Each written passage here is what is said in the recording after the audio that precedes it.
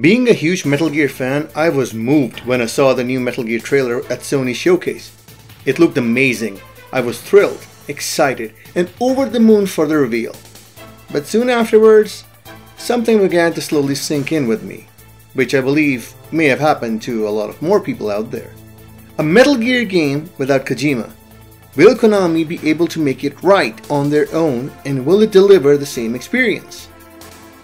Recently, IGN posted an interview where they spoke with the game developers at Konami and asked straight out whether Hideo Kojima or Yoji Shinkawa, the man behind the art of Metal Gear, had any involvement in the project. To this, the response was, no. A Konami spokesperson said, they are not involved, however, the development team will work hard to create this remake and also the ports, so that they can be enjoyed on multiple platforms by even more players all around the world.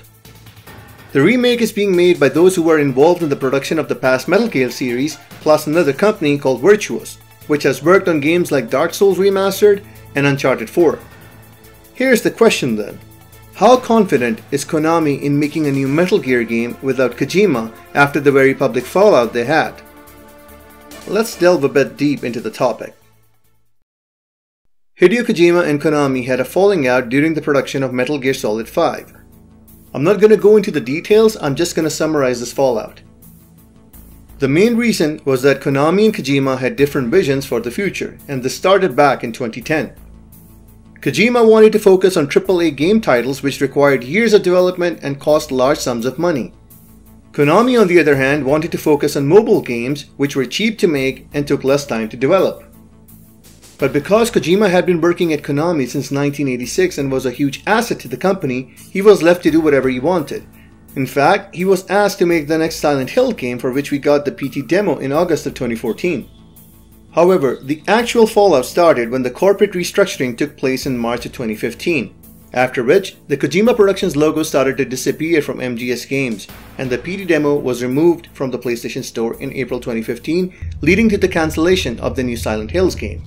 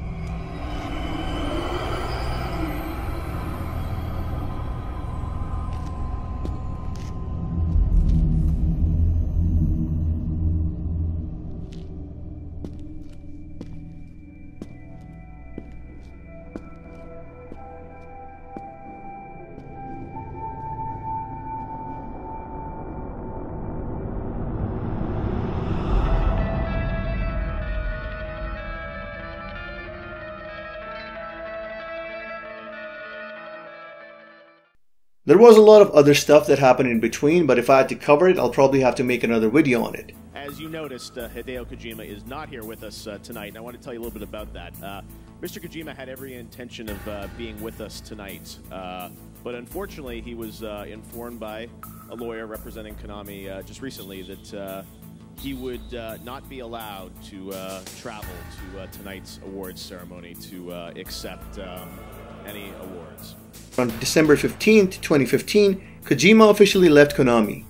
And because of everything Konami did to Kojima and their own fan base, the company that created some of the most beloved franchises in gaming got shunned by those who used to play their games. Kojima later on went to create his own studio, Kojima Productions. After this huge fallout, it is very unlikely that Konami and Kojima will ever work together again. But Konami knows a Metal Gear game without Kojima will not be a Metal Gear game.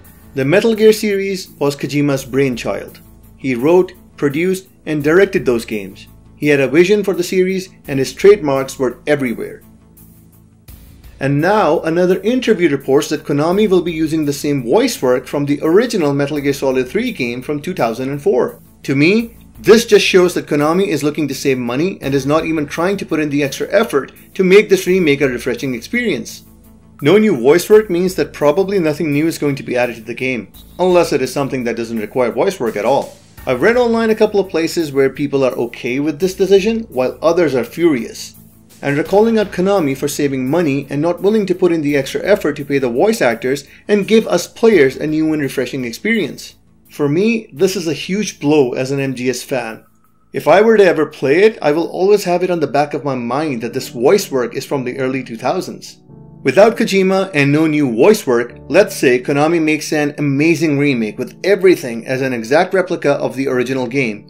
One of two things can happen. Fans buy the game and are happy with the product. Konami makes lots of money and realize that they don't need Kojima at all and can get away using old assets like original voice work. Or, fans react and they don't like the finished product. Konami faces a huge financial loss which impacts all their upcoming MGS remake projects and forces the company to rethink their model. This brings me back to my original question.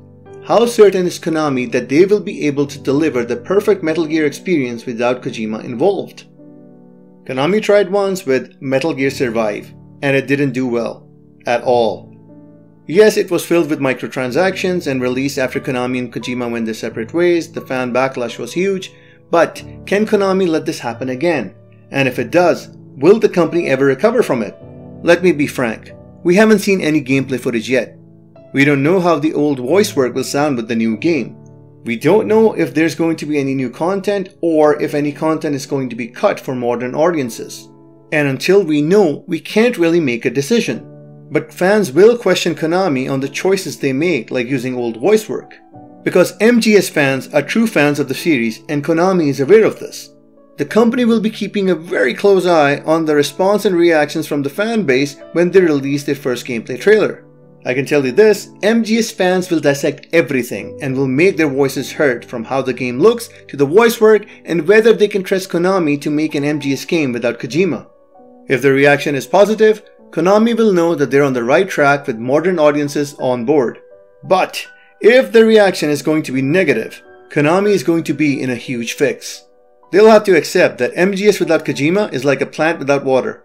Then how will Konami be able to fix it? Only one solution comes to my mind. Make it up to Kojima, patch things up, and hand over any current or future MGS projects to Kojima Productions. That way, fans will be fully on board, knowing that they can trust all future MGS games to deliver the ultimate experience that they're accustomed to. This will be a win-win situation for Konami and fans of MGS, and even Kojima, who will get to work on his brainchild once more. If Konami were to do this, not only will they be redeemed in the eyes of the public, they would have done the right thing by handing over one of the most beloved franchises of all time to the person who actually knows how to handle it, Hideo Kojima. But will they? Doesn't seem likely. Guess we will find out more once a complete gameplay trailer with voice work is revealed. And when it does, there's going to be a lot of fan cry. So, what's your take on all of this? Do you think Konami will deliver the definitive Metal Gear experience without Kojima? Or do you think Kojima is essential for any MGS game? How do you feel about the original voice work being used for a new remake? Please share your thoughts in the comments below, and if you enjoyed this video, leave a like and subscribe to support this Dad of 4. Thanks for watching.